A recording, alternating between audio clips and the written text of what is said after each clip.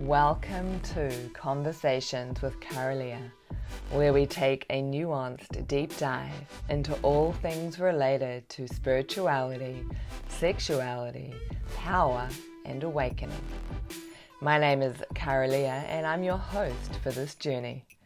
I invite you to relax back, open up, and get curious. And don't forget to subscribe, like, and share the love. Alrighty, people. So welcome to the next conversation with Kara-Leah. I'm so excited because I finally got another man on the show. I just went and checked, and out of the last 12 conversations, only 3 have been with men, and they were like 8 conversations ago. So today I am having a conversation with Tyran Mowbray, who is, let me just double check his Instagram profile. He's a leading masculinity mentor, helping men advance in their life, health, happiness, relationships, identity, wealth. Tyran he's like so intriguing to me. He's an Australian guy. He's a tradie. That's his trade. He's a tradie. And he's got into all of this work through his own personal journey, right? So he's a real blokey bloke. He's like an Aussie blokey bloke who's done the conscious sexuality, the spirituality, the yoga, the shamanism, and has ended up doing men's work. And I just checked out his website to, just read through the bio, et cetera, et cetera. Some of the things that has happened to Tyran in his lifetime. He got busted growing marijuana. He was caught drink driving 3 times. He lost his license for over 4 years. Spent a few nights in the lockup. Never had a stable relationship at this point. The bikie gangs came and stood over him at one point, causing his girlfriend of 3 years to leave. He lost his house. He lost some of his closest friends. And then he spent 2 years in a deep shame spiral of drinking, drugs, and debauchery. He was totally addicted to porn. Couldn't even get an erection without porn. Like, this guy was going down the tunnel. But you know what happens when we go down that rabbit hole, that tunnel, is that there's always a turning point, right? And that's what happened for Tyran. You know, since 2014, he found that turning point, and we'll find out more about that in our conversation. And he's gone on that journey of, self-inquisition, of figuring out who he actually is and how he was operating in the world. And of course, as we do, those of us who go on those journeys, so often we turn around and we begin to support, guide, and help other people who are going on these journeys. So one of the programs that Tyran has delivered in the last few years, I love this one, was the Tantrik Tradie. Now, I'm going to talk to Tyran about this, of course, because he's talking about neo-tantra, which is different from traditional tantra. But I love that he literally pitched a program called the Tantrik Tradie. And one of the promises of that particular program was to eradicate porn use. There's a recognition of how destructive porn use can be for men. So looking forward to being able to talk to Tyran about this and about just his whole body of work. So stick around, people, and remember that after the conversation, I'll do a bit of a reflection and a debrief. So make sure you stay for that as well. All righty, let's see what Tyran has to say. Tyran, welcome to the show. Thank you. It's a pleasure to be here. Where in the world are you? I'm in Burleigh Heads, the Gold Coast, Queensland, Australia. Epic. So I've had a bit of a dig around on your website and watched some of your videos, etc. I've been following you on social media for the last couple of years. I think probably found you via Dane Thomas. You've had a pretty interesting journey into men's work, which you currently facilitate. Do you want to give us a bit of a rundown? Because you kind of bill yourself as, the blokey bloke, the Aussie blokey bloke who played rugby league and is a tradie and all those things. But here you are, embedded in the world of sexuality, spirituality, men's work. How'd you end up here? Well, firstly, I played AFL, not rugby. Because I grew up in Adelaide, and down in Adelaide, we don't even have rugby. Like, it's not even a sport. Like, it's just not, no one plays it. So, but yeah, it's a religion down there. And how did I end up here? Well, that's a part of it, to be honest. It's like, grew up out in the country, rode my BMX everywhere from the ages of like, 11 to 16 when I got my driver's license, and then just used to drive around, country roads doing burnouts and drifting and all the, and then turn 18, and then you just go to the local pub every Friday, Saturday, Sunday, and playing football. And then, then you mature to 18, you start playing senior grade football, and, then you get indoctrinated into the football culture. And it doesn't matter whether it's union, league, AFL, soccer, cricket, even any male dominated team sport, the structure is very similar, right? It's like you've got your old players who are the gurus, the teachers, and like what they say goes. You've got your more adolescent players who have been in for a couple of years, and so they're usually the superstars because they're really good and fit and active. They're quite insecure in many ways, so they're still trying to compete against each other and prove themselves. And then you've got your newbies like me who are just 18, just old enough, maybe even 17 if you're a good youngster. And so you're looking at these, they're your peers, but they appear to be mentors to you. They appear to be further down the path, and so you take what they say as gospel. So when they start telling you to skull beers and drink tequila and snort salt and squirt the lemon in your eye and have sex with as many women as you can and take drugs and get really fucked up and draw dicks on your face and jump off the roof butt naked, and all these types of things, it's like you do it because you want to fit in. You do it because it feels good to be a part of something much bigger than you. And that's what these football clubs or sports clubs represent. They represent an entity or a being that is so much greater than the individual. And we are now like a mini army on a collective goal or mission to win the premiership or the championship or the at the end of the season.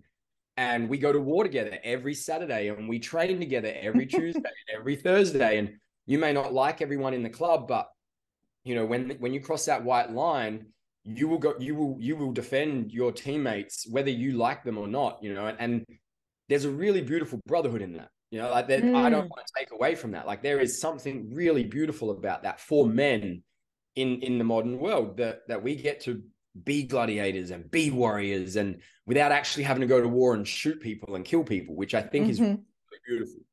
But how would you describe the masculinity? Because like I know when I was growing up, when I was a teenager, etc., like I would never go near men that played those sports because I hung out with the surfers and the snowboarders and the skaters because they had a very different vibration, particularly with women. No thanks to the rugby guys. Yeah.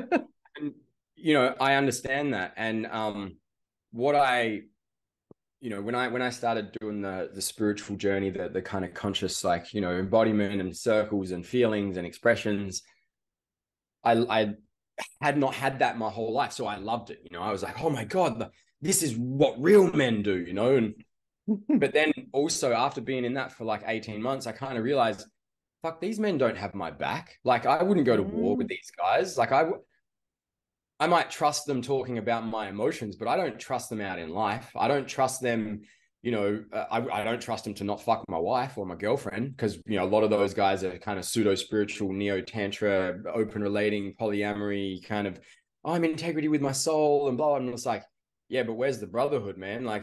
And sure, we may be in an open relationship, but we're not in a good place. And now you're trying to come in and I'm like, that's like, there was not a lot of respect on the brotherhood human level. But there was a lot of like, I'm here for you, man, if you ever need to talk, and talking about far out concepts and, dreamers and spiritual ascension concepts. So yeah, I found that like, if I ever needed anything in the real world, those footy clubs, those sports clubs, I had an abundant, hey guys, I'm moving house, 15 blokes there, moving house with you. It was done in half a day. Everything was put where you wanted. Then you fucking had a big barbecue, you had some beers and you talk shit and you had a great day. Like there was a lot of camaraderie. There was a lot of closeness. But yeah, to answer your question around like, what type of masculinity is it? I mean, it's grounded in practicality. It's grounded in, let's say, the more animal base level of masculinity. It's more primal. It's more raw. It's more not real, but like, I guess, real life, like it's they see and they feel and they express, and that they don't get lost in the far out concepts of the meaning of life and purpose, and like, you know, the shamanic energies that move between all humans and stuff like that. And that's just because it's a muscle that they don't train. We don't train that muscle, you know. Whereas the surfers and the skateboarders, like, you know, when you're out in the ocean for 2 hours surfing, you're a bit more connected to nature, right? Like you're feeling the ocean and the waves, and you've got to pick it up and, you know, when do you drop in? When do you bank? When do you stand? Like, you know, you might see sharks or dolphins or sea turtles or fish. And so you're a bit more connected to nature. So they have that kind of closer relationship to that, let's call it that, more, you know, intuitive kind of connection, something greater than themselves. That's not an entity of other beings, right? Of human beings. It's a different energy. So those are some great points. Yeah. Yeah. And I think interesting. Yeah. And it's not, neither's good nor bad, nor better nor worse. Different frequencies, like you were saying. And you know, they're just a lot more primal, and they're a lot more locked in their, let's call them lower chakras or base chakras, if you will. Yeah. But those types so of what guys. were you taught about women and like relationships to women and sex within the rugby? I want to know. One you miss out on is one you never catch up on. One you miss out on is one you never what do you mean by that? So if you turn down the opportunity to get laid, you will never catch up on that opportunity, right? So it's like, because then even if you have sex with her later on, you'll miss out on the opportunity to have sex with someone else that night. So one you miss out on is one you never catch up on. That was something that I was taught. So literally like that saying, oh my goodness. Yeah. Yeah. One you miss out on is one you never catch up on. You've got to slay a few dragons to get to the princess. That was another one. So what's that referring to? What dragons are you slaying? Like, is that the women that you're moving through? Yeah, women. Like, you know, like if you want to get to the princess, you've got to slay a few dragons. Like you've got to. I mean, you would say it basically when you're going to root a fat chick or an ugly chick, or, you know, right. And I say those words from that perspective, you know, like, like if you knew that the guys weren't gonna, you know, if she wasn't a 10 out of 10 or even a 7 out of 10, you'd be like, look, mate, you got to slay a few dragons to get the princess. It's like you were disengaging any emotional attachment to this human by kind of being like, look, I'm going on a longer journey here. This thing's just in the way, and I'm moving through this thing to get to where I want to go to. So yeah, it was a way to disengage emotional connection or attachment to the situations, so that you couldn't be shamed or ridiculed for, you know, not having a good looking girl that you went home with. Wow. So when did it all start kind of falling apart for you as such? Like because I'm guessing there was a bit of a turning point. So you're in this kind of culture, driving around, the drink. How did you get around driving and drinking all of those nights?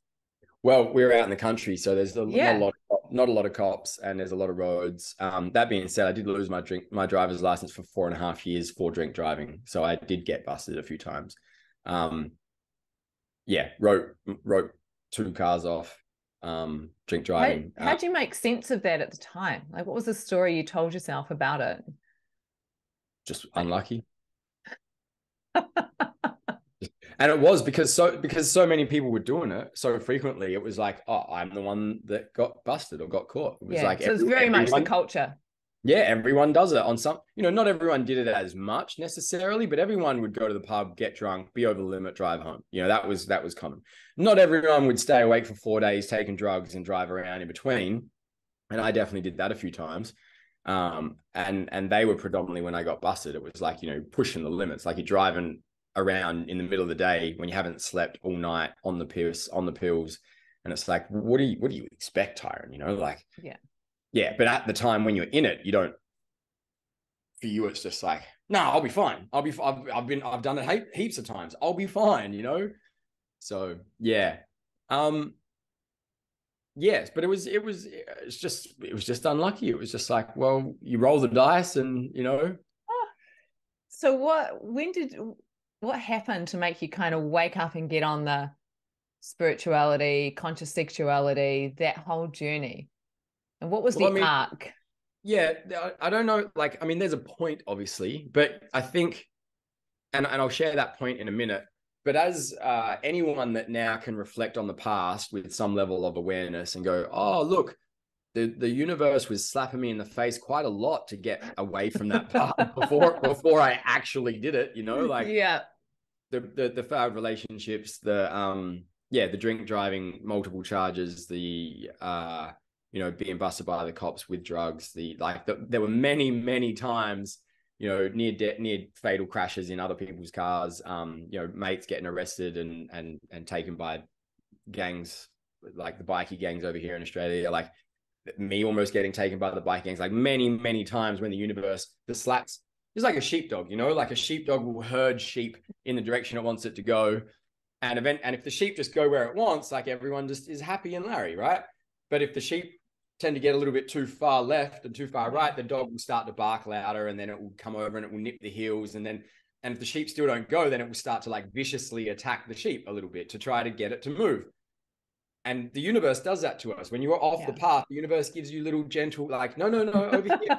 And if you don't listen, it starts giving you real big, like left and rights. And I basically had to get knocked out in order to realize that, So stubborn, huh?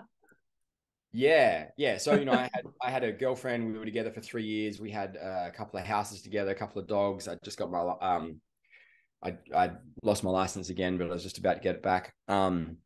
We renovated a home and a house and made it a home. We did everything. Our friends were getting married and having babies, and we were 23 when we got together, so I was just turned 26, so it was kind of like looking like the perfect life and setup, Mm-hmm. And yeah, I'd been involved with a couple of people about trying to do some drugs and make some money, and the bikies found out and they came and stood over us and kicked the door in, and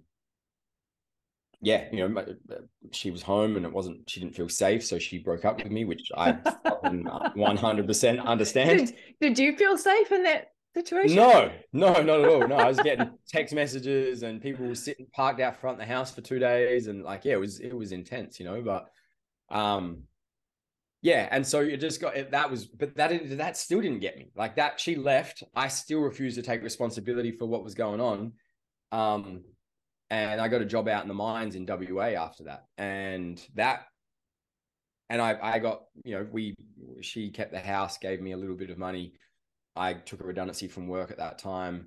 So I had all this money. I had like 45 grand. I owed my parents some money because they supported me in buying a house. And they were like, oh, why don't you pay us back? And I was like, oh, I don't have quite enough. I'm going back to work and then I'll just give you the whole lot. And I just blew 45 grand, like drinking, drugs, partying, just in like 4 months, 5 months, like just blew it. And then real bad out in the mines. Like, the mining culture is probably worse than the football culture, right? Like it's even more progressive. Like it's a whole nother layer again. So, I went out there and for the first 4 months was really bad. And then I blew all my money and I was earning like, 4 grand a week, 3 grand a week and coming home. And you still blew the money. Yeah. And blew all the money I was earning. So like I ended up having a 5 grand credit card that was maxed out and no money in the bank. And so I would get paid. I would pay some money off my credit card. I would live for 2 weeks while I was off and use my credit card and max it back out again, and then be away at work and not have to spend any money. And I was just in this loop. And that's when I kind of sat there. I was like, you're fucked, Tyran. Like you are like, what's driving that? It's like mega self-destructive behavior, right? Like massive self-trauma, like self-debilitating. I hate you. You're a piece of shit. You're not worthy of anything, which was, part of the bikie stuff. And I just never acknowledged how I fucked up there. So because of that, I never dealt with emotions, which then just made me suppress. And so eventually I cleaned up a little bit. Like I stopped taking drugs out in the mines because we got drug tested all the time. I still drank, but then, and I knew I was fucked up and I was like, you need to rein in the drinking. So I stopped drinking when I was working for 2 or 3 weeks at a time. I would only drink when I had my week off. And I would go to the gym, and I went to the gym twice a day, but that was just me trying to fucking suppress everything. Yeah, it's like another addiction. It can be just another addiction, right? And then porn was in the mix as well, wasn't it? Yeah. So a day out in the mines for me looked like 3 a.m. wake up, jerk off, pre-workout, go to the gym, come back from the gym, jerk off, always to porn, never without it. Jerk off at like 4:30 or whatever it was afterwards. After the gym. Have a shower, get dressed, go to the mess, eat breakfast, make lunch, go to work for 12 hours, come home, jerk off, pre-workout, go to the gym, go back to the mess, have dinner, go back to my room, jerk off, have a shower, go to bed.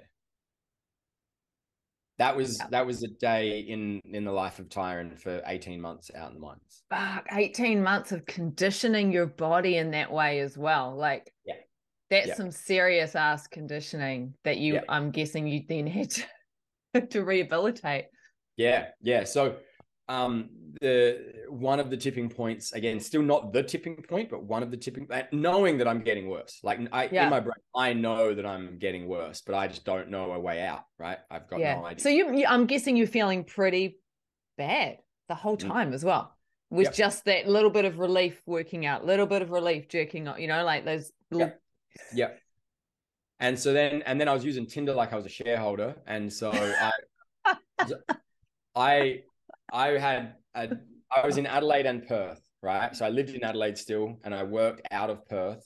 And I would work for 5 days, have 2 days off, 3 days on, 1 day off, 7 days on, 2 days off. And then I'd have 7 days off and I'd go back to Adelaide. And so I would be using Tinder when I was in Perth, organizing dates for my 2, 3, 4 days off in Perth.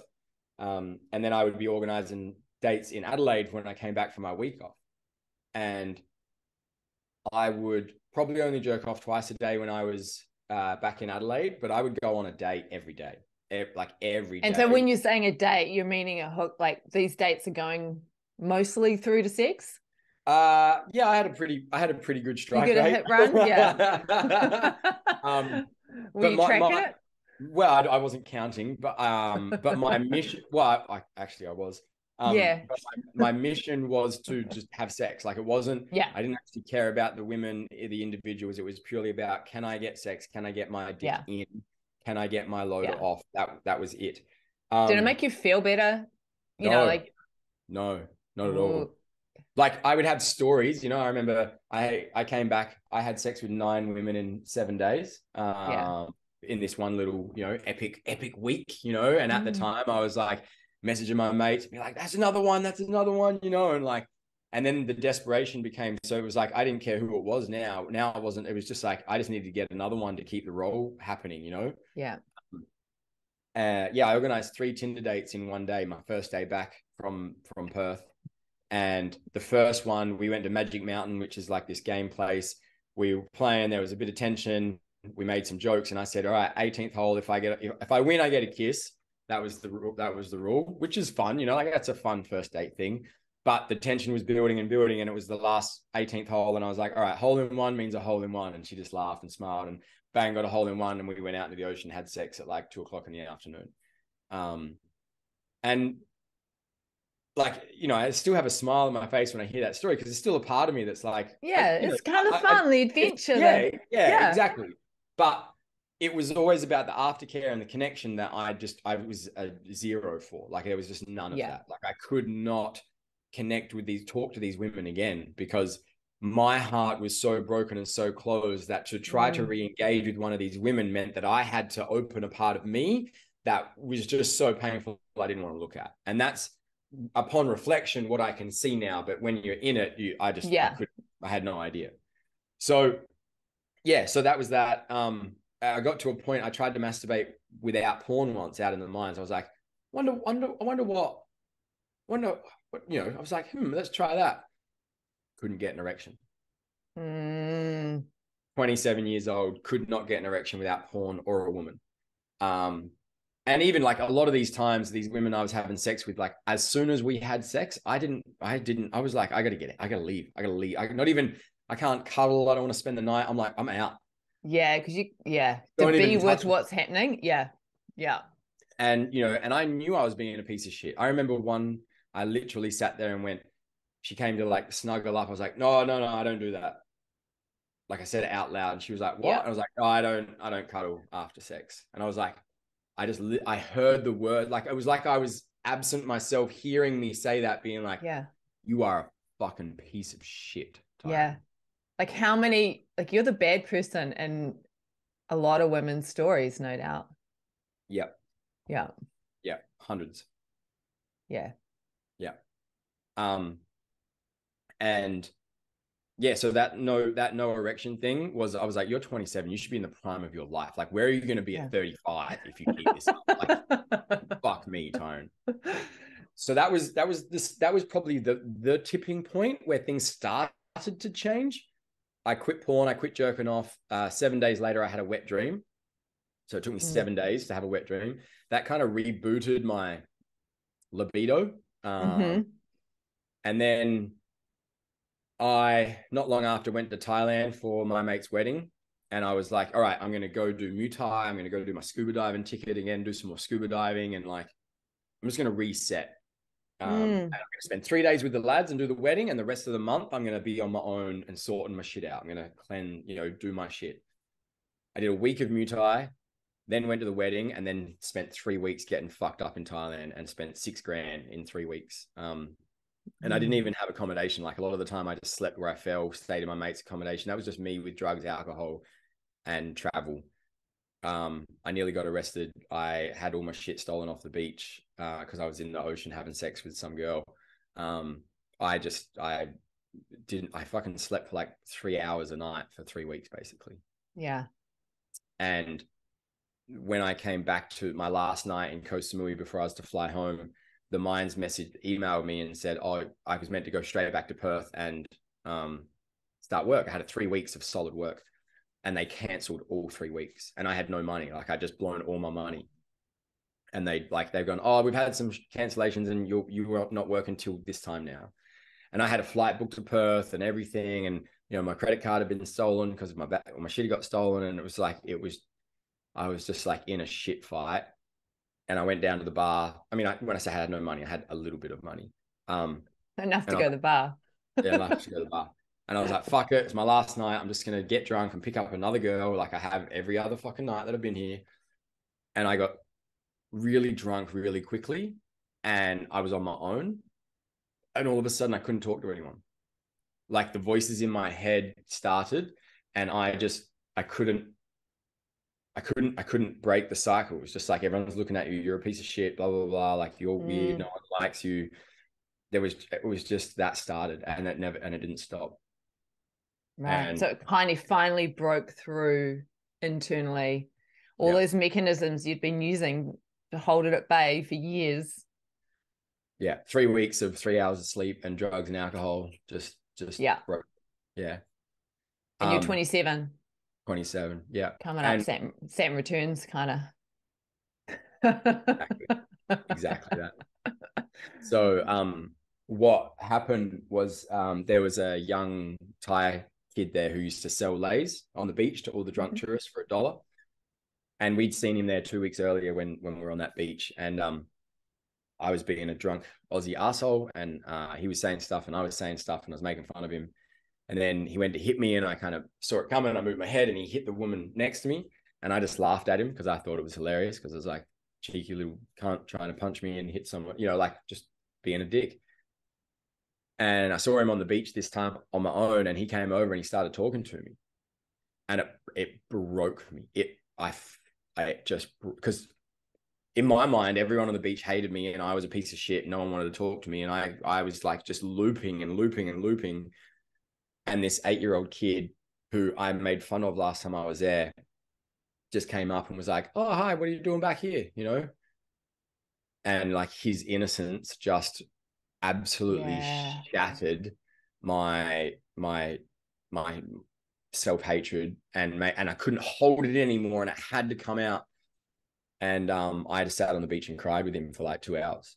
Do it feel a bit like his innocence connected in some way with your innocence that would have been there under it all? Yeah. And so I couldn't hide that I was a piece of shit anymore. Yeah. you know, like I was that's everything else was me hiding it, and I couldn't hide it anymore. He had a brother and a sister who were 2 and 3. He lived with his grandma because his parents were gone or dead or something. And I just couldn't handle it. And we went to the shops and I was like, dude, you buy everything. Like I was just like, Tyran, you've just shopped $6,000 on like Booze nothing. and drugs. Yeah, nothing. And he basically wouldn't spend any more than $20. And the first thing he bought was 25 kilos of rice. You know, and then he bought some lollies and yogurts and bought, you know, his sister's favorite lolly and his brother's favorite yogurt and his grandma's favorite this. And I was like, what are you getting for you? And he's like, no, I'm fine. I'm like, dude, fucking like, what do you know? Yeah. Buy something. And like, I just ended up grabbing shit for him and putting it in the basket. And it was like $26 or something, you know, like it was $30. And then we put him in a car and I was like, go home, like, you know, go home. And then I went home back to my hotel room and cried for another 20 hours until I had to fly home.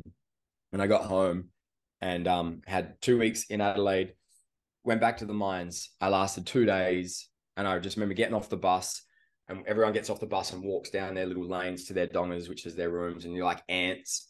And I just stopped in the middle of the thing, and someone hits me like, what are you doing? And I was like, I don't fucking know, man. Like, why am I here? And I rang up and I was like, hey, I need time off. And they're like, you just had a month off. I'm like, yeah, mental health. I'm not good. I'm taking a month off. And I'll finish my swings and then I'm done. And then I rang my old bricky mate and he's like, yeah, I got heaps of work.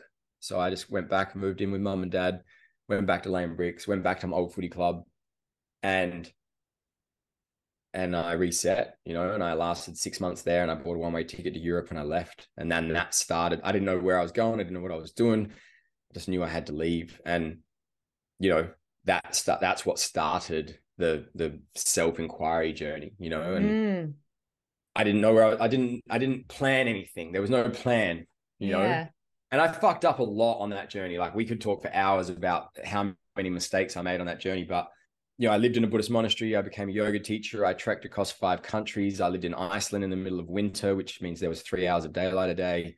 I lived in communities of people and did inner child workshops and just you know, spent months and months living in my tent on my own, you know, in all across Europe. I walked 1,000 kilometers across Spain on a pilgrimage called El Camino de Santiago. I just explored. What did you learn about your patterns? Like what was it that led to the self-hatred, I guess? Was the self-hatred generated from how you'd behaved in your 20s, or were there deeper roots? It's always inner child. It's always inner child, you know? And so, yeah, relationships with parents, relationship with friends, just never feeling like you fit in ever, even though I was popular, even though I had people around me, always feeling like there was something different or wrong. You know, I was good at everything, but I wasn't great at anything, you know, like and I never had to try hard for anything. Like I achieved everything easily, which then meant I never had to work for anything. And so then, and it's a double-edged sword, isn't it? Right? Yeah. Like, don't get me wrong. I'm obviously kind of, people were like, oh, that sounds like a really fucking hard life, Tyran. And I'm like, well, I understand that it's very privileged. It's a very privileged life. But at the time it was like, I just don't know anything, you know? And I thought I did. And when that collapse happened, it was kind of like, yeah, it was just like, well, I don't know who I am. And I don't know, I know who I am. I don't know how to express it all of a sudden, because I'd kept a lot of me aside, been told that it wasn't okay, you know, especially in these hyper masculine environments. So then that's what happened with the pendulum swing. But for me, sex was always a massive thing, you know, like sex was massive. Like I'd had sex with hundreds of women. I always wanted to have sex with women. I love having sex. I still love having sex with women. You are beautiful creatures, and it's awesome. I love it. And when I went down the whole like abstinent yogic path, and like, you know, with withholding and withstanding and saying no to that for so long, something didn't feel right about it. Like it was like, I mean, I get the need to not let it run rampant, And to cut it off completely also didn't feel right for me. Yeah. It didn't feel like the good thing to do. And so, yeah, after all the yoga and the spirituality and the consciousness and the ascension and all that stuff, it was time to come back down into the body again. You know, it was like a pendulum. Yeah, It was like, for sure. you know, and then I heard about ISTA, International School of Temple Arts, and I heard about the retreats, and I read it, and it didn't make sense to me, and I didn't know what the fucking anything was, and I scared the shit out of me, and I was like, you know, it was more expensive than anything I'd ever done.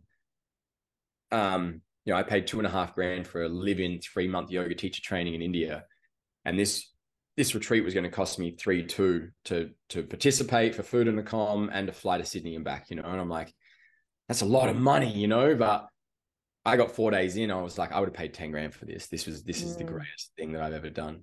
And then that opened even more doors, and that led to the mystery school and the occult cosmology and mini sex cult thing. And, you know, joined a whole nother community of people that was just a whole different kettle of fish. The open relating, conscious sexuality, polyamory, you know, purpose of the soul, all that stuff. So when you dove into that and started exploring that after doing kind of the yogic thing, where it sounds like you were in kind of full, you know, brahmachari or celibacy.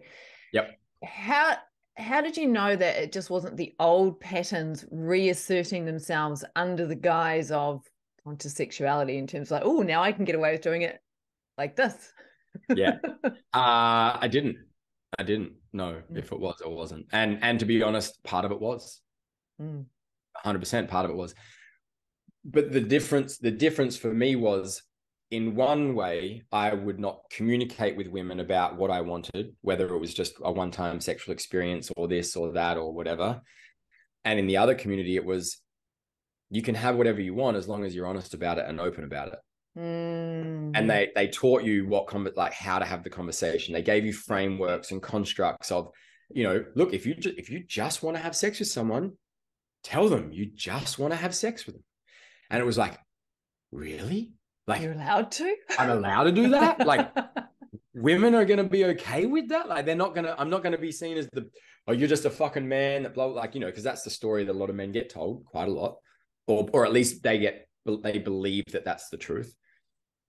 And so, yeah, you know, like ISTA level 1 is amazing. And I think all humans should not do it necessarily, but have what that teaching, like they should be educated in what they are teaching. You know, it's not just sex. It's very much like energetic penetration. Like how do you penetrate a space with your energy before you even penetrate a woman or a person, you know? And so there's a lot there, and their communication, and they do a lot of masculine, feminine stuff where they derobe the constructs. And, you know, men talk about being men in front of women, and women talk about being women in front of men, and they demystify a lot of the like beliefs that we think we have or that we do hold about the opposite, you know. And it was massive. Like it was I walked out of that training like the highest on life I've ever been, you know.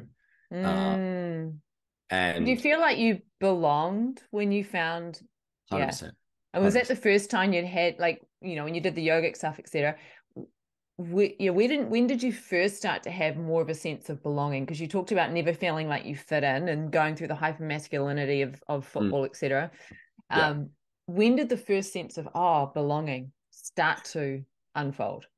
Well, I think, you know, the desire to belong is inherent in all of us, right? And if you go back to obviously tribal days, if you didn't fit into the tribe, you died. So, you know, it's pretty inherent.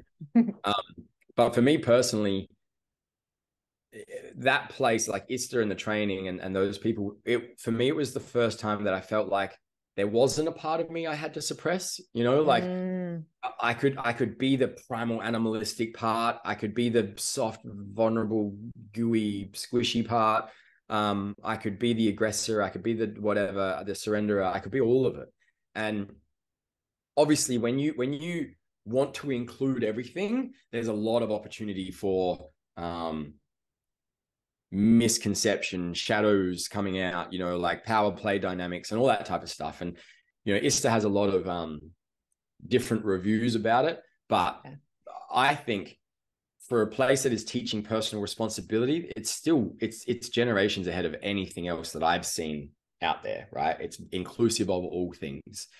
And it's a hard container to hold when you've got 30, 40, 50 humans and you are giving permission for them to be anything that they want, as long as there's consciousness and communication and consent wrapped around it all.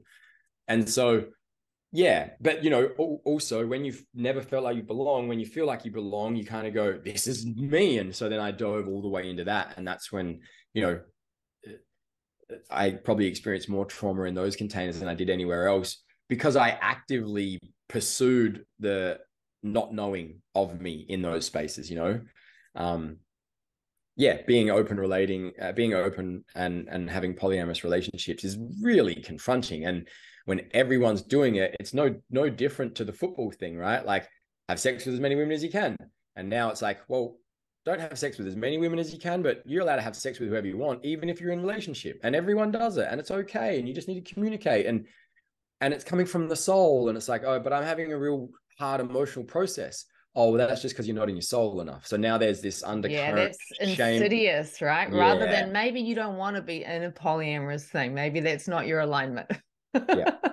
And I think and look, I moved through so much, and I was very jealous and insecure in my previous life, you know, like, and I am much less jealous and insecure now. And I am a lot less judgmental on people's desires or quirks or kinks, you know, like something I tell all my clients, or even pre-clients, like in the warm-up calls, of like, look, if I haven't done it, I've experienced it. If I haven't done it, I've coached someone through it. You know, that's kind of frame now. There's not much. I still haven't had anything that's rocked me anymore since doing all those trainings. And so it's like, that's a really cool place to be in. Because like now, if I'm with a partner and she's like, hey, I've been looking at other dudes, or I want to have a threesome with two men, or I want to do, I'll be like, all right, cool. What does that look like? You know, what does that look like? I'm not like, yeah, fucking slut, I thought we were, you know, like, I don't have any, there's no judgment in me now. I'm like, all right, cool. I understand that desire. I have the similar desire, you know, like, what do you need? How's your nervous system feel? Blah, blah, blah. So I'm really grateful. I'm really grateful for the whole experience, while at the same time, I had to look at the most darkest fucking parts of myself in order to get comfortable with that. And, you know, eventually I was so in it, and I was looping, because again, for me, this is the part where I was like, the brotherhood part didn't, you know, the human primal part wasn't there for me personally. And so I had to disconnect from that community and then reintegrate into this world. And now, when you say this world, do you mean like the regular world? Like the world? Yeah. The regular day. Yeah, where we're not like, you know, not everyone is open relating and polyamorous. I mean, a lot more people are exploring it, that's for sure.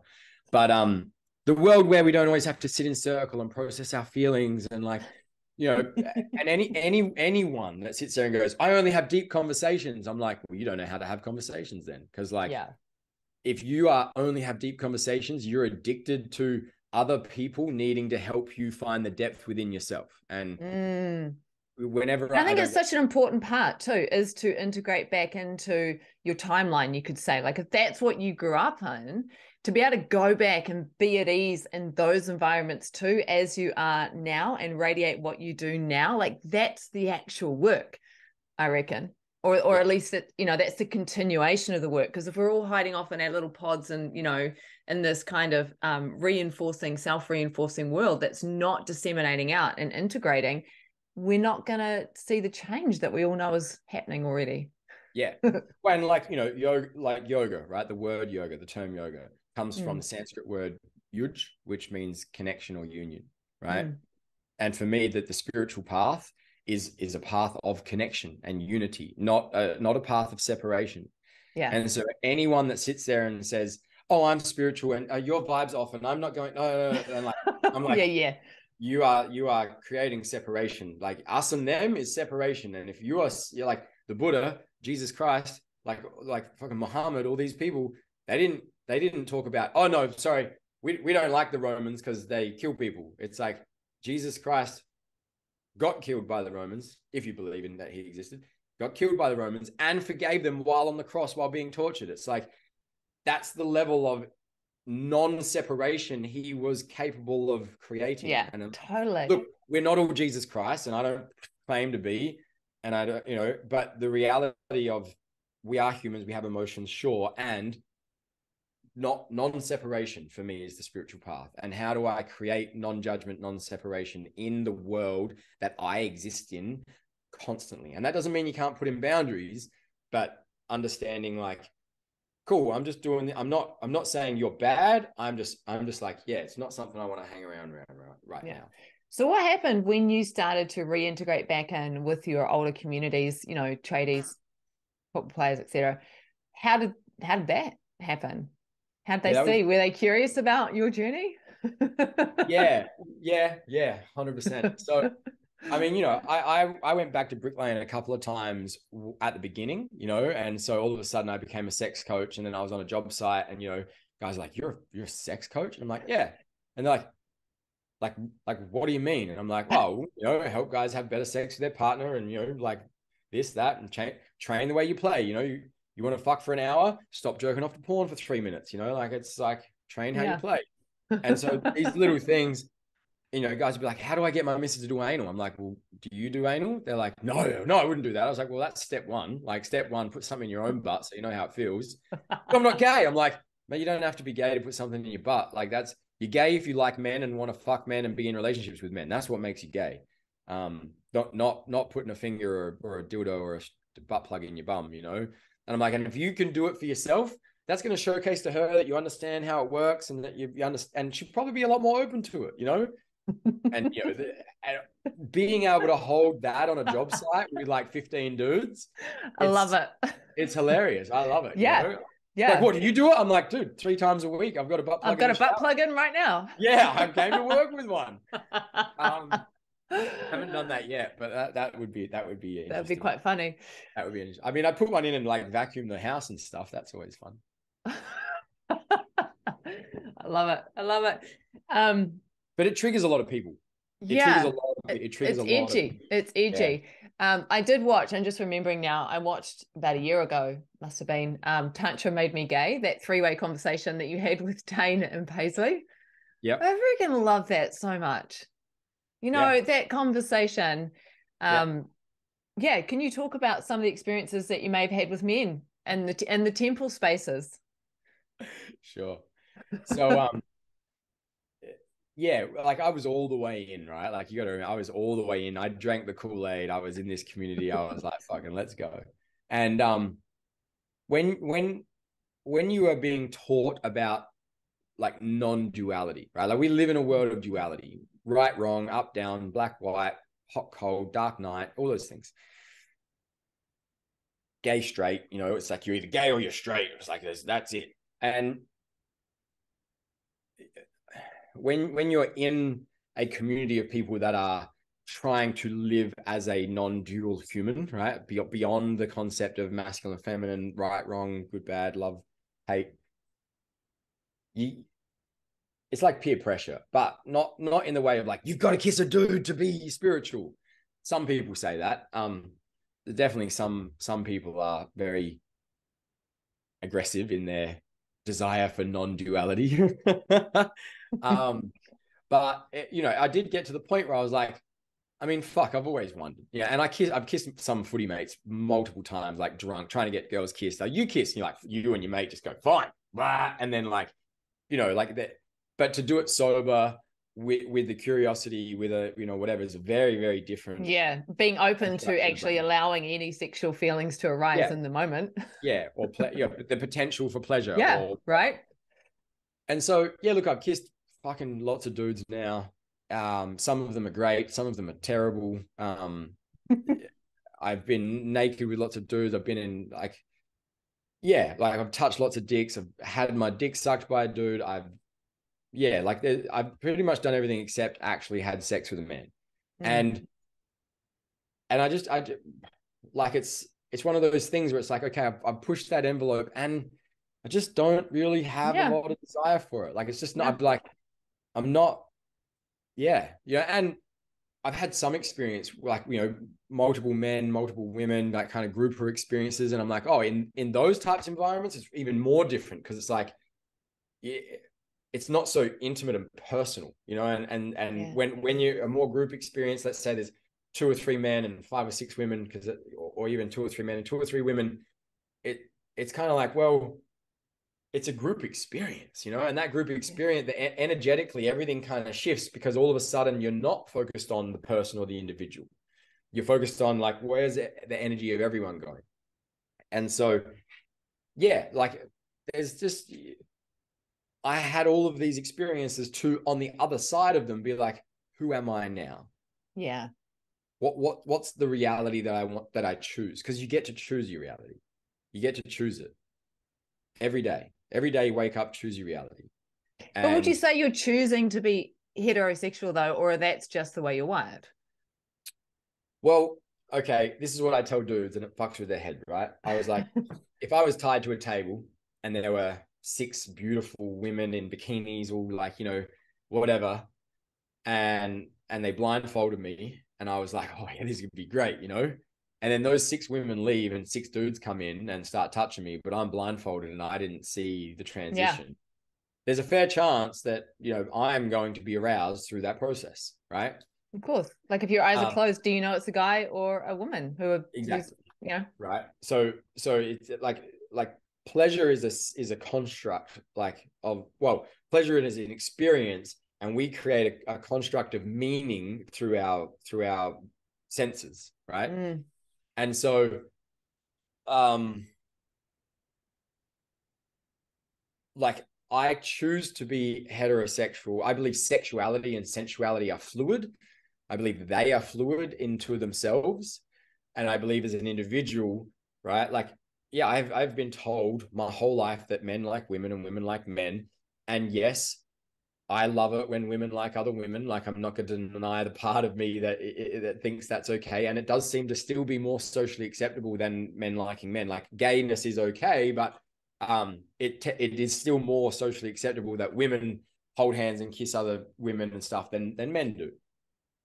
And I choose to be okay with that reality. Like, I choose to, like, the amount of work that it would take me to get to a place of bisexuality and being 100% comfortable with it, it's not something I want to invest a great deal of time of energy into. I feel like I've tried, I've played that card a little bit, and I'm like, it doesn't feel like it's the most authentic expression of the life that I'm here to live.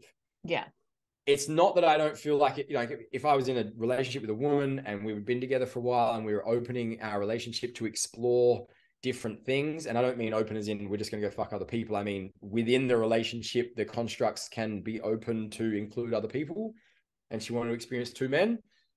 I could definitely open to that, and not like, we don't touch, as in like, no, it's like, you know, as it's a threesome, not a halfsome, not 2 men sharing 1 woman, but 3 people making love.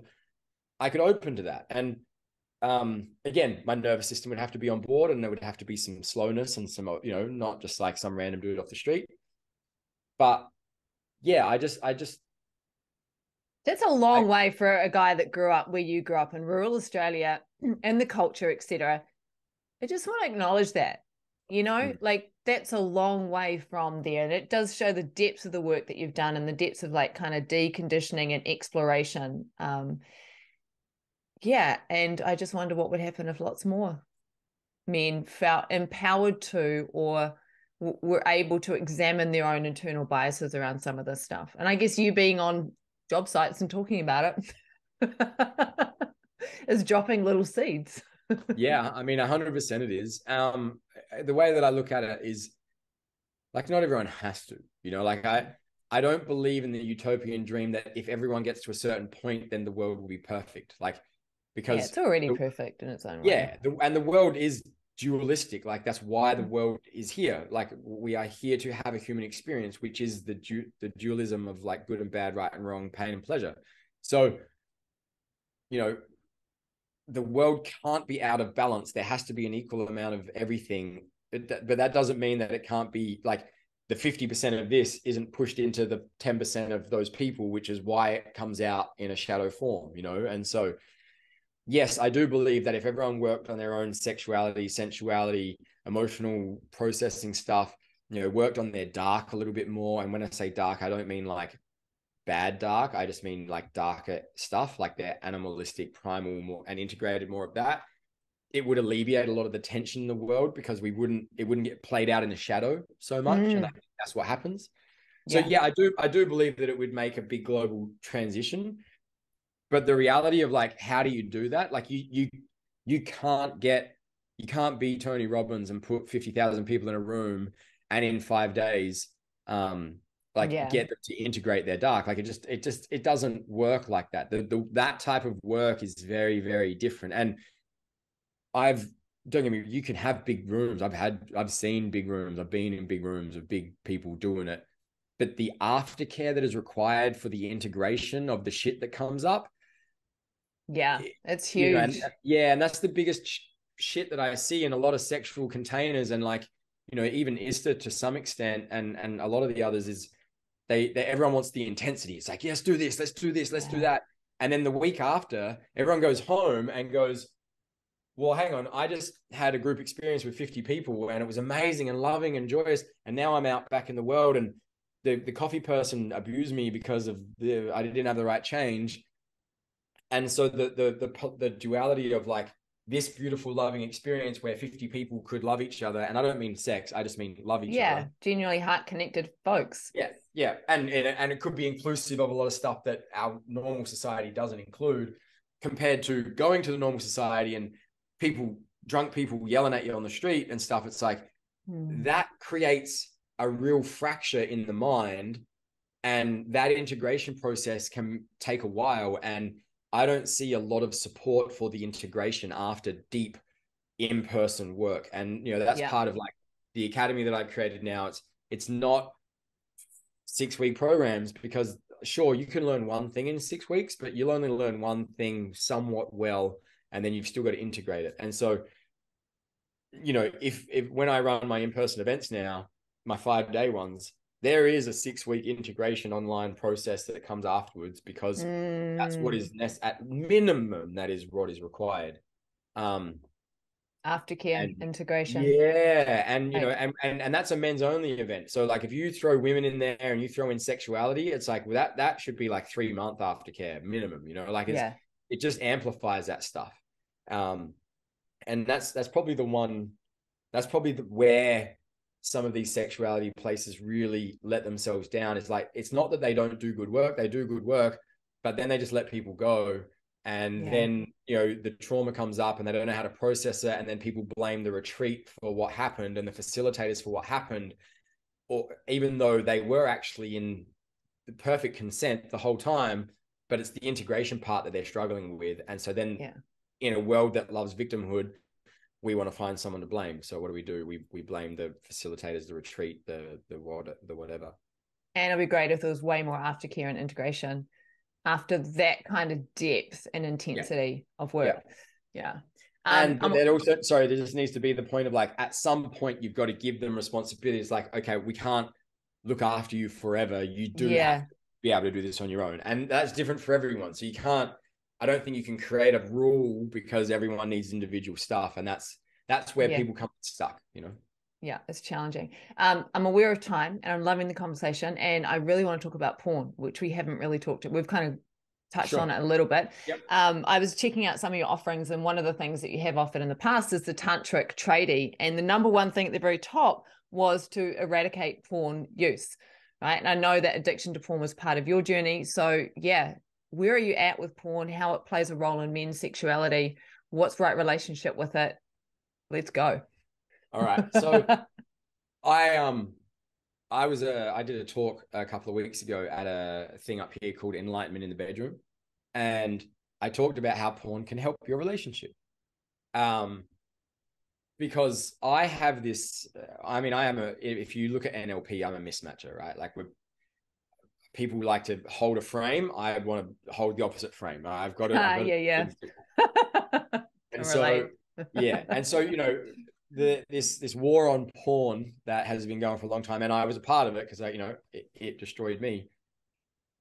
I get sick of it almost, you know. People are like, oh, porn's bad, porn's bad, porn's bad, porn's bad. I'm like, I'm sick of hearing about porn being bad. So you know what? Porn's good. I just want to argue for the sake of arguing. But so the construct of porn, like you could say, oh, drugs are bad or McDonald's is bad. It's like, well, it's a service that exists because people want it. Now, if you blame the service, what you're doing is you're taking people's self-responsibility away, right? So all of a sudden now, oh, it's not your fault. You've been watching porn for 20 years, so you're numb. You watched the fucking porn, mate. Like, it's your responsibility. You still need to take responsibility. And so porn wouldn't exist if we weren't such a sexually repressed and suppressed population, which is very interesting considering we're the most sexually liberated we've ever been, right? And so it's like, well, you know, there's people having more sex, there's dating sites, you know, the sexual liberation for women are having more sex. So men should be having more sex, and that means more people should be having sex, but the quality of the sex is really shit. The intimacy, right? Not just the bodies creating friction. Yeah, exactly. And so, you know, for me, if I talk about my experience as a man, and I'm unfortunately or fortunately, I'm a normal dude, right? Like my experience is not different. Fairly typical, I'd say. Fairly typical. My sexuality was never supported or celebrated as a young man, right? Ever that I can remember, ever. Except by other dudes. And so that was why we kind of was like, oh, you fucked it. Oh yeah, well done, man. High five, you know? And so it was like, that's why men have this debaucherous nature, is because we actually celebrate each other's sexuality, which is something that doesn't get celebrated by anyone, anywhere at all. And I'm all for female sexual liberation. I'm not holding the frame that you guys are worse or judgment or whatever. Yeah, it's you're just talking to your journey. Exactly, from a man's perspective. So when a man has to suppress all of his emotions because he's told that, you know, big boys don't cry and blah, blah, blah, blah, the only way men can feel is through the physical. And so sex actually is the deepest form of intimacy we can experience as men, because we don't know, we don't have the pathways. We haven't like cultivated the neural pathways of emotional intimacy, emotional connection, that type of stuff. So for us, sex is it, and an orgasm is connection to God, the universe, source, enlightenment, whatever you want to call it. So and sure, we can do it on our own, don't get me wrong, but it's nothing compared to being somewhere between 3 to 8 inches inside of a woman and feeling the connection between the two of you.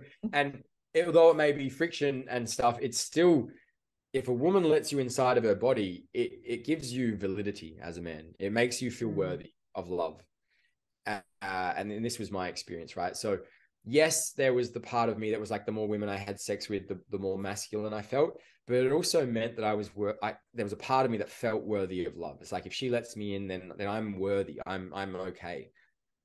Obviously, I didn't feel that myself, which is why I was trying to constantly get it from many women. So when my sexuality as a man has never been celebrated, and then I find this thing called pornography where they are doing things, and, you know, the man is the main character in a lot of porn. A lot of porn is male dominated. It makes me feel good about being a man and being a sexual man and having all these desires and quirks and kinks and fantasies. And so it gives me a sense of liberation when I watch it in an area that I have felt shamed most of my life, most of my adult life. And so that's what creates the addiction. It's like, well, and then if I go on a date and I talk to a girl and I'm like, oh, I'd love to like choke you. Fuck off, you weirdo. I don't want to be choked. That's fucking gross or bad or disgusting or blah, blah, blah. Shamed. What do I do to get liberation from that shame? I go watch porn where the dude chokes the chick. And I'm like, but it's okay. And so this is the part where, you know, the disconnection of like, so that, well, why would I possibly get rejected by you and shamed by you, a woman who I love and want love from and want to be loved by, when I can go and do this thing and feel liberated and be okay? And, you know, now obviously train how you play. I'm creating a neural pathway where now my sense of liberation comes from a screen. My sense of arousal comes from a screen, not from a human. And so, you're like, I'm not saying it's good. I'm just talking about the internal process that happens, right? Yeah. Now then, obviously, what happens is the dopamine keeps getting spiked, and so now choking is not enough. Now I need gangbangs. Now I need, like full blown fucking what's it called? Asphyxiation. Now I need fucking midgets, fucking goats. Now I need this. It's just like that's the dark web of porn. It keeps going, and then we get really stuck. It's like they talk about marijuana being a gateway drug, right? So no, I just smoke a bit of weed here and there, and the next minute you're shooting up heroin. It's like it's a gateway permission piece. Now that being said, having done all the journey I've been on now, I know lots of women that love to be choked a little bit and like to be dominated and like to be submissive and like to, it's like because I exist in the world where women have done that work on themselves. Yeah, where it's been explored from a empowered sense and a choice sense, and I want this, not I'm not doing this to please him. Exactly, and so but the porn thing, like ultimately, it is giving you, like any addiction, it is giving you some emotional need. There is an emotional need there that is driving it, and a lot of men, it's liberation from sexual shame. And a level of intimacy. And so that's what they use every time they feel anxious, every time they feel shame, every time they feel rejected, they turn to this because it gives them a sense of liberation. It's not long lasting, because afterwards they obviously still feel disconnected, because once they turn the screen off and they've ejaculated, then the dopamine drops. And so then they're like, well, fuck, now I feel even more lonely. And so then, especially if they beat themselves up for using the porn, it's a double whammy. Exactly. Right. So for me, and so when I wrote why porn is good for your relationships, like 50 Shades of Grey, fastest selling paperback in UK publishing history. Sex toy sales went up 800% in the UK when that book came out. The three movies, they had a budget of 55 million each, which is, pretty reasonable. Together, all three of them collectively grossed $1.32 billion. So, like, women want better sex too, right? Like, and that was predominantly from women, right? Predominantly women bought those books, bought those books, watched those movies, and bought sex toys. And it's I've read one of them and I've watched the movies. It's average at best, right? Like it's average. Yeah, I read them. I was like curious. But in a world where it was a pathway though, right? Well, that's right. In a world where our sexuality is, we use sex to sell everything, but we don't educate anyone about it. Yeah. It's like, how do you explore? How do you find these places? How do you feel good in these places? Yeah. And so, women want better sex. And if you are a man, and I think the topic porn is, it's like, oh, fast food. Well, McDonald's fast food and Zambrero's fast food, they're very different. Zambrero's is much better for you than McDonald's, And then there's even more than that. So porn is a sliding scale. There's a lot of beautiful conscious porn being made these days.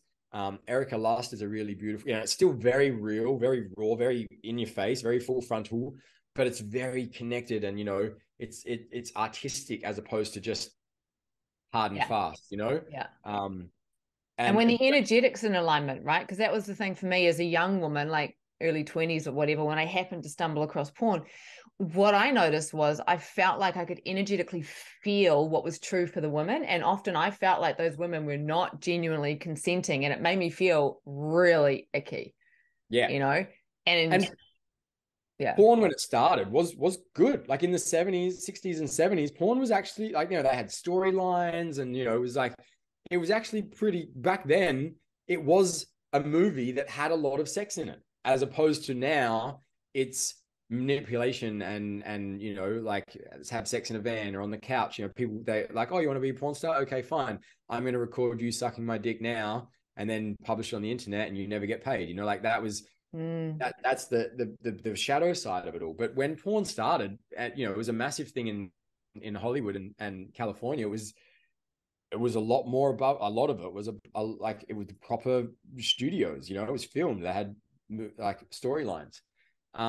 I starred in an erotic film for an erotic film festival called Erotica, with a couple of women who I know who, they want to make porn for women. They're 40-year-old women, and all the porn out there is made for men, and they wanted to make this beautiful artistic, because they hired this beautiful Airbnb. We had a professional videographer, and we had an amazing shower scene, and it's hot as fuck, and I liked it. And I think if men remove the need to see all the graphic things and watch like erotic films with their partners, that is going to entice and seduce the partner a lot more. And then you can talk about what you liked and what you didn't like and what you would be open to exploring and what you wouldn't be open to exploring. Because we find it really hard to communicate about sexual desires, men and women together in a relationship. So it's edgy right? Brings up all kinds of stuff. And as soon as the body goes into fight, flight, or freeze, it's even harder to have those conversations. Yeah. Right? So, scared of what he might think of me, scared of what she'll think of me. Yeah, exactly. So, you know, porn satisfies an emotional need. And if you understand what that emotional need is, then you can curb the porn addiction. That's just like any addiction. Yeah, it is. It's understanding the relationship, right? What's giving rise to the desire to use this particular thing, et cetera, et cetera. Epic. Okay, to close off, you work with men now. What kind of men are you working with? And like at the moment, what's the kind of, are you seeing any themes coming through, or what are you really excited about in the men's work you're doing? So many themes. I work with a lot of dudes that have just come out of a breakup. A lot of guys come out of a breakup, or borderline breakup, you know, like they're basically having heaps of relationship issues and they're like, she's given me an ultimatum. I don't know what to do. She pointed me in your direction, or some friend of mine pointed me in your direction. I'll do anything. And so a lot of them get to that point where it's like, it's breaking point already, if not already broken. So that's probably the biggest theme. It used to be a lot of single dudes. It's currently 50-50 right now. But yeah, most of those are like second, third relationships. Not many of them are first. Some are first. Predominantly, they've gone through a breakup. They're either broken up and working on their shit, or they're trying to get back together and working on their shit, or they're in a new relationship and their shit's coming up and they're like, yeah, they recognize the pattern. Exactly. So yeah,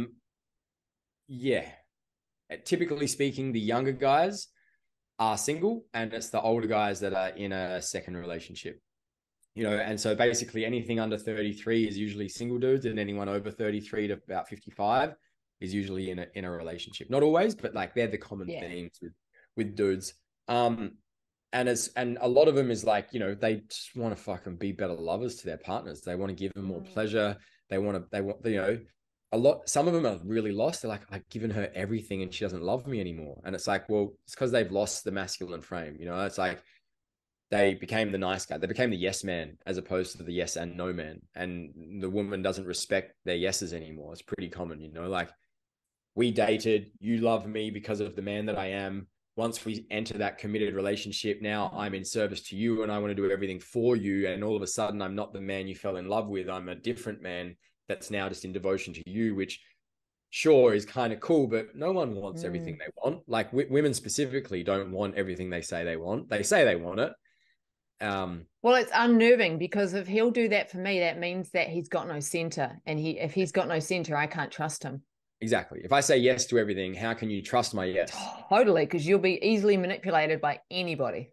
Yeah, because I'm overriding my own masculine, my own feminine. So yeah, exactly.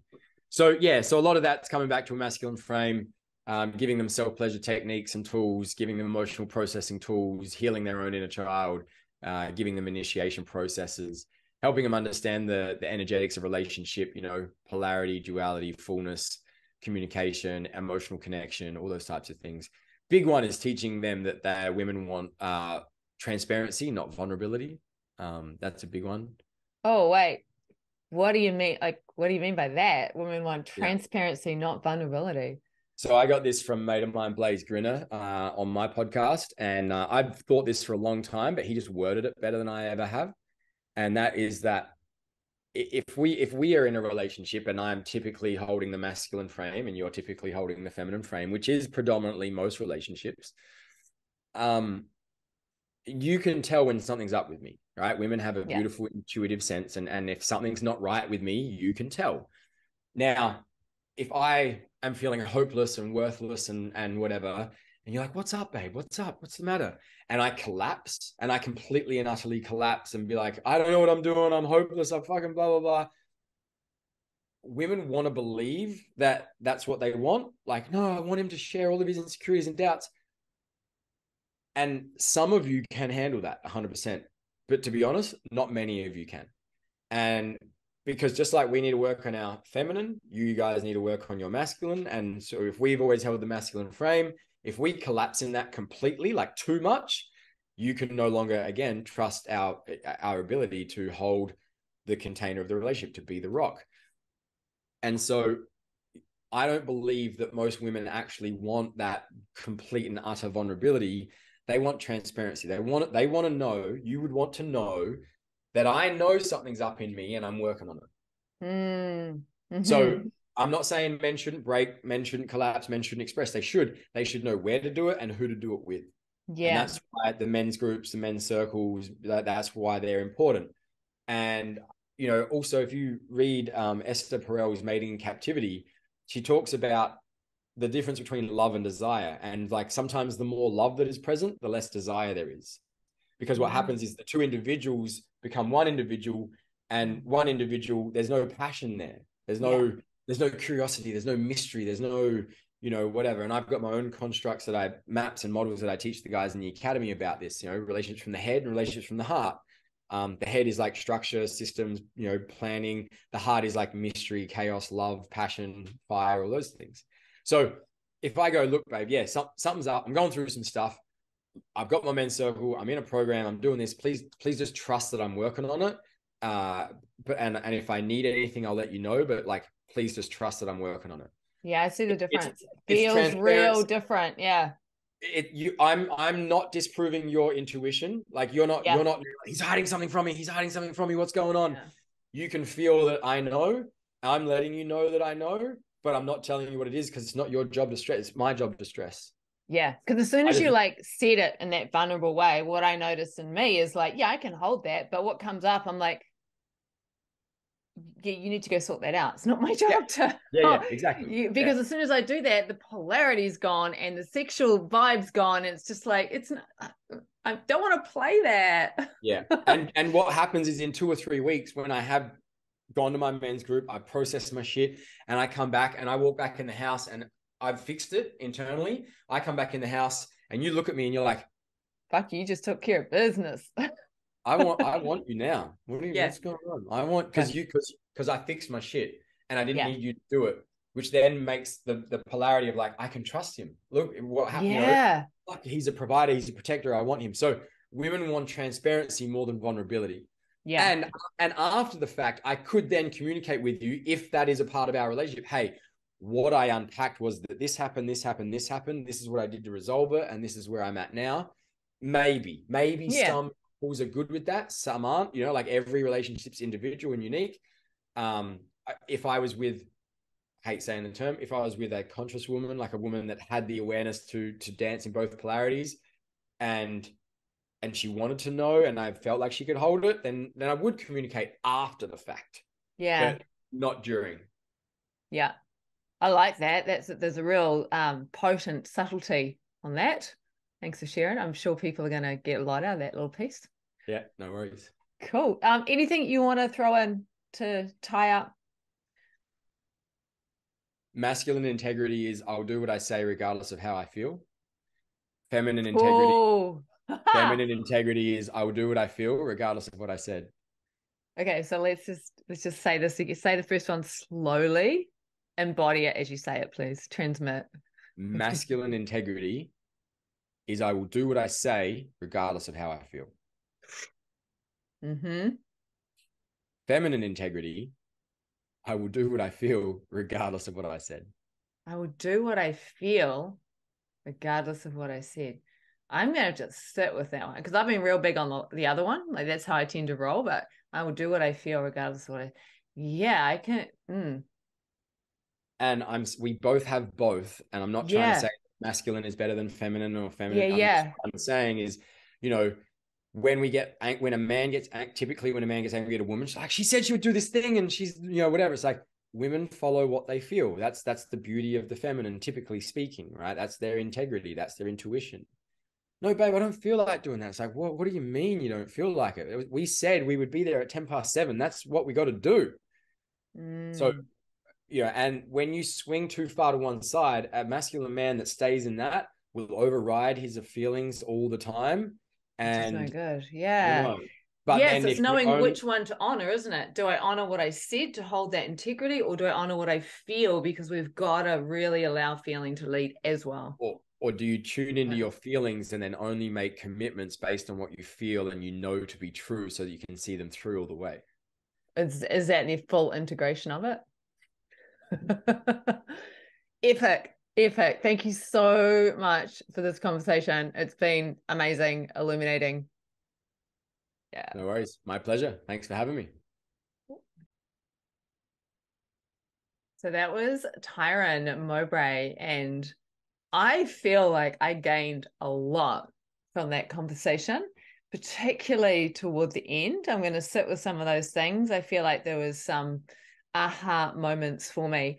And just again, want to acknowledge and honor Tyran's courage and willingness to go into areas that traditionally kind of blokey bloke Aussies probably wouldn't have gone there, Loved hearing some of the insight on his journey into ISTA. It's interesting, how many people on this podcast have had experiences with ISTA and getting all of, it's like the diamond has so many different facets, right? Getting all of the different perspectives on it. The different views that people have held on ISTA from their experience. Okay, so I think that's done and dusted. Let me see if there's anything else I want to add about this one. Nope. I think we're good. I think we're complete. Thank you, as always, for watching Conversations with Kara-Leah. Please do like, share, follow, particularly on Facebook, because I'm not on Facebook anymore. Share it out into relevant groups, because that tends to give it a bit of juice. Alrighty, enjoy the rest of your day and sending so many blessings your way. Thanks for listening to Conversations with Kara-Leah, and trust that you enjoyed that nuanced deep dive into spirituality, sexuality, power, and awakening. If you love my take on the spiritual path and you're looking for more insights like this, then make sure you subscribe and like. You can also check out my website, Kara-Leah.com. That's KARALEAH.com, and subscribe to my weekly newsletter.